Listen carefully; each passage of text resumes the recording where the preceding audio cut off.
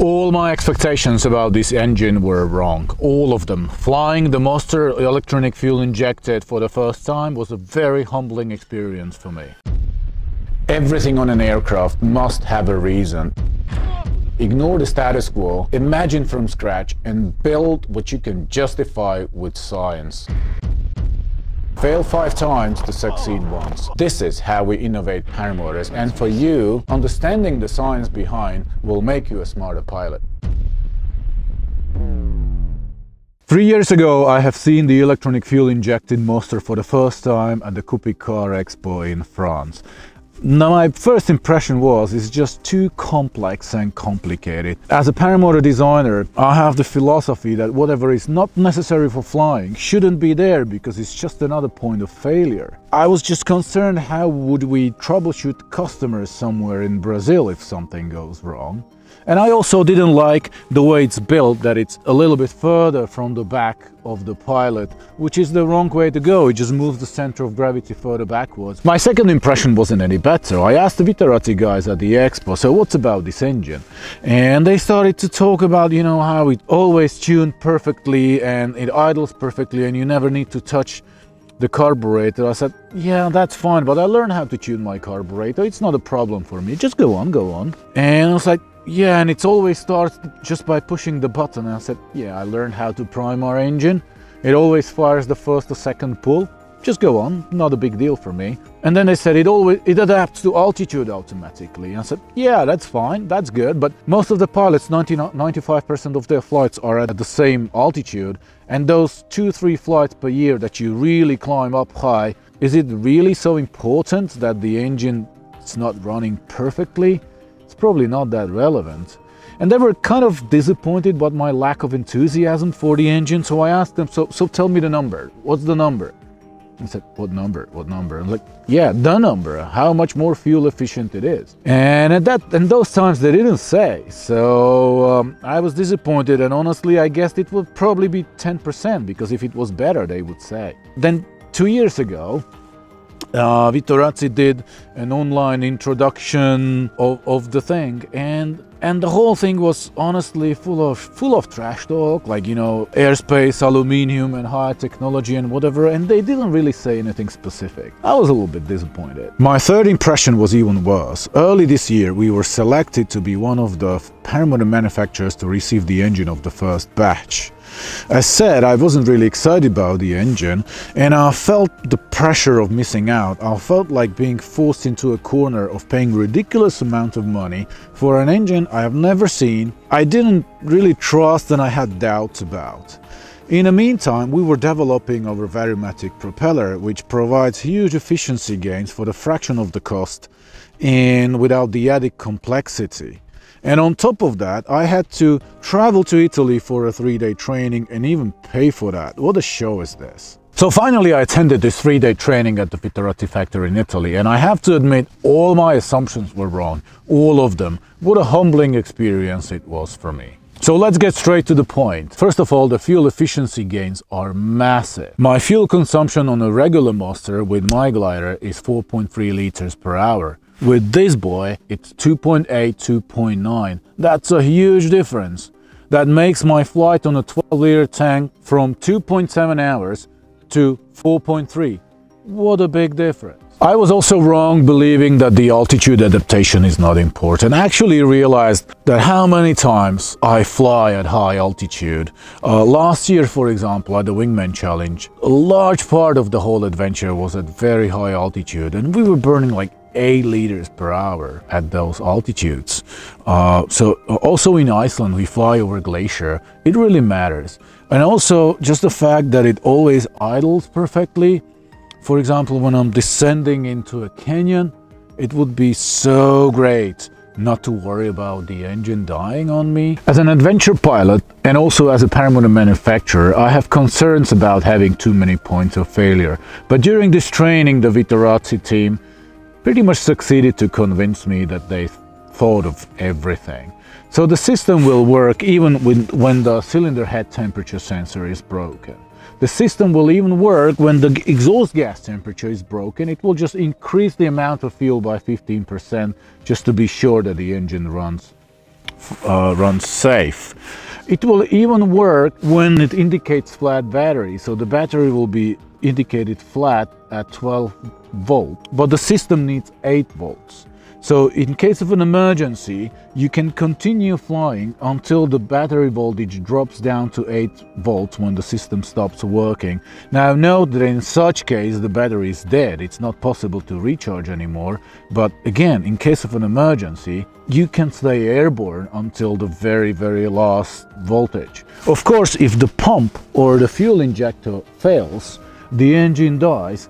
But these are automotive components and they seem to work pretty reliably in cars, so I would trust that. The whole computer and the system is built in a very robust way. When I asked them why they are using these old-fashioned, old-school computer components, they answered that this is how aviation works. You don't want the most modern and advanced technology, you want the most reliable and well-tested and proven technology.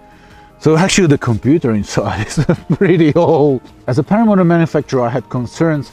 How will we troubleshoot a customer on the other side of the world? If it was a carbureted engine, it's very easy. I'll exchange a few messages or one phone call. I can diagnose the problem, send the customer a link to one of our engine maintenance videos and guide him how to fix it, and the pilot would be able to fix it on his own. Now with this one, I had concerns that it would be possible. But actually the Vittorazi team succeeded to convince me about the opposite. This control unit will give you all the error messages and self-diagnostics. There is also a self-test procedure that any pilot can do based on the manual. It's pretty simple, and that will perfectly verify whether the fuel injection system works correctly or not. It's also possible to download the telemetry and send to Vittorazi for diagnostics. And these control units, there are actually 3 of them. So the customer will receive one with limited access to some settings. This is a dealer/maintenance control unit, where with this control unit I can access some more advanced settings, and of course in the Vittorazi they have one master unit that they can change anything. But there is a smart system. So for example, if I come to a conclusion that I need to change some settings on the customer's unit, I will be able to send him a temporary code that for 60 seconds will open some advanced settings for the customer, so I can guide the customer to change those settings, and it's only valid for 60 seconds, so he will not be able to screw up the software completely. So this seems like they thought about pretty much everything. And yes, if we finally diagnose what's eventually a problem, is we are less likely to repair it, but it will be very easy to replace the broken component. Either is the injector or the pump or one of these sensors, or eventually the whole control unit. Assuming that the fuel injection system works properly, you can expect the whole engine to last longer. You are less likely to overheat the engine because you get all kinds of warnings in case that happens. I was told that you will even get a vibration warning if the cylinder head is too hot, that the fuel injection will limit the flow of fuel for a fraction of a second, causing the engine to shake, so it draws your attention to the control unit. You are less likely to have a crack on your exhaust because the engine is running smoother and it's perfectly tuned. Also, the whole engine will be cleaner with less carbon residues in the engine, in the decompression port or the exhaust and silencer, because carbureted engines, especially in the mid-range, run unnecessarily rich, causing those sediments. The whole engine will be cleaner. Also, the starter, you can expect it to last a lot longer because it's just perfectly carbureted every time. So it seems this will be a much better system if it works reliably. And well, you know, I kind of believe it will. I do have the trust. It took them 5 years to develop this engine, and it's because it's all built from scratch. It's not an adaptation of a EFI from some kind of scooter or something. It's all tailor-made for this purpose. All the software and mapping and everything.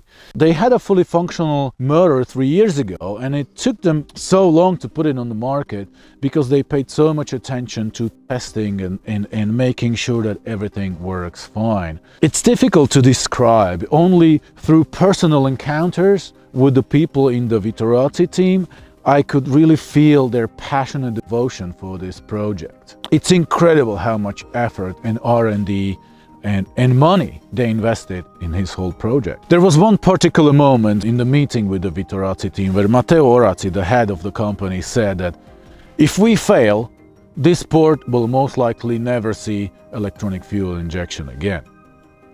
And this kind of summarizes the attitude and responsibility they took in the whole process. Let me tell you how I will benefit from the electronic fuel injection. On my paramotor adventures, I will definitely benefit from the extended range and fuel efficiency. So being able to fly longer will allow me to explore the unknown territories in Iceland. For example, when we fly to the Laki craters, it's so far away that we only get maybe 20% to play around. And I was always wondering what's behind those little mountains, what's behind the next mountain range. Hopefully next year I will find out. I also love proximity flying, and I will definitely benefit from the EFI. I love to fly in the canyons, like diving very deep into a narrow canyon, having a few meters clearance on each side. Literally waterfalls sprinkling on your gliders and thousands of birds. I'm also fascinated by flying close to the glaciers, but these are quite dangerous environments, and every time I was descending into a canyon or descending closer to the glacier, I was always worried about my idle, will my engine die, and I always kept a little bit of throttle just to be sure. Now with the EFI, I can rely on it, and I'll be able to enjoy it a lot more and be more relaxed and be more present in the flight. And this is the field at my home where I usually fly from. For all those flights where I just go for maybe 30-40 minutes to have some fun, I will definitely benefit from the fact that it starts on one button press. I thought it would not be important, but Vittorazi claims that the EFI will redefine the way we fly. And I start to believe that. It's like riding my motorcycle. I don't need to understand that complex engine. I don't need to be an expert mechanic. I just get on the bike, push the button, and it starts every single time without even thinking about it. And I can have fun without really understanding the technology. And now finally the paramotor's got to the same point. You take it out of the car, stretch your glider, push the button and go flying. Just like with your car or a motorcycle, you wouldn't even think that it wouldn't start. Now that's a pretty substantial change in our sport. My only concern that remains unanswered is the battery life. Set to last 5.5 hours, the larger one for 7 hours, which is great for most of the flying we would do here and even for some adventure flights. But it would not be enough for a multi-day paramotor unsupported adventure. I did Icarus Trophy and the Wingman Challenge. I'm afraid the EFI will not be my choice of engine for the Wingman Challenge next year, although it would be the perfect engine in every other aspect. This is my personal unit and it is definitely a keeper for me. If you would like to have yours, they will be available starting 2024 in limited quantity, so the best way to get it is to pre-order right now. In the future I would like to make another video about the EFI because there's so much interesting information that the Vittorazi team provided to us during that training, all the technical details, the charts, maps and everything. So there's a lot to talk about it. I think this is definitely the future of the motors. Thank you very much and stay tuned. Ciao, ciao.